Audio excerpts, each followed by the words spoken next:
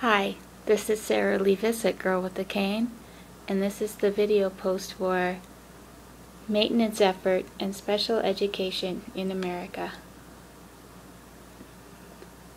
The special education budget in Ontario has been cut back further and further over several years, with very real effects on the education of kids with disabilities. It's nice to see different special education spending guidelines in America, even if it looked like there were going to be changes this year. It's all about the obligation to meet maintenance effort. A change at the federal level in maintenance effort.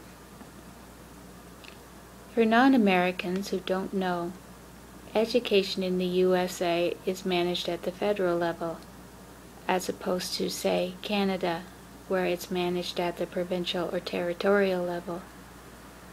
Historically, American schools were required to meet maintenance effort when it came to American special education spending. Maintenance effort dictates that schools must maintain or increase what they spend on special education from year to year.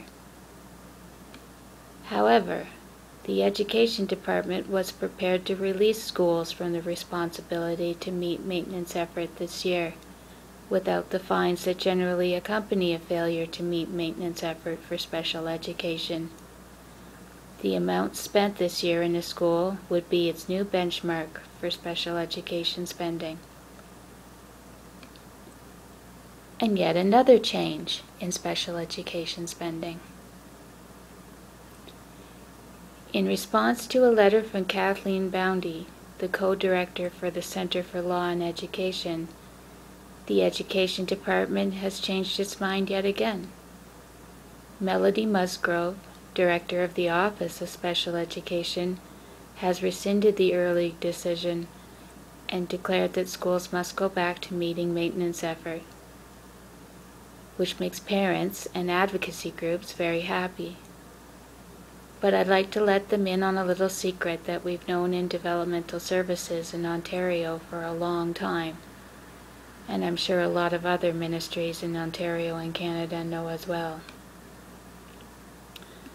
Meet me at camera 3, advocacy groups. Maintenance is actually a cut. I know that we're all dealing with inflation and rising prices and a bad economy.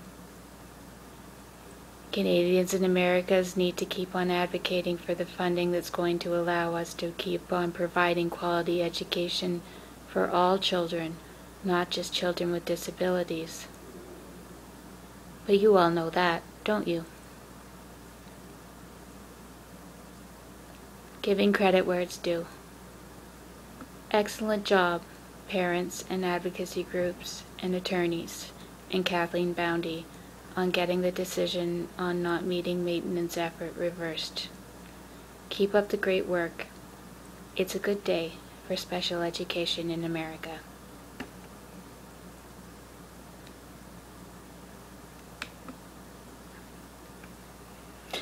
And that's all for today. Thanks for listening.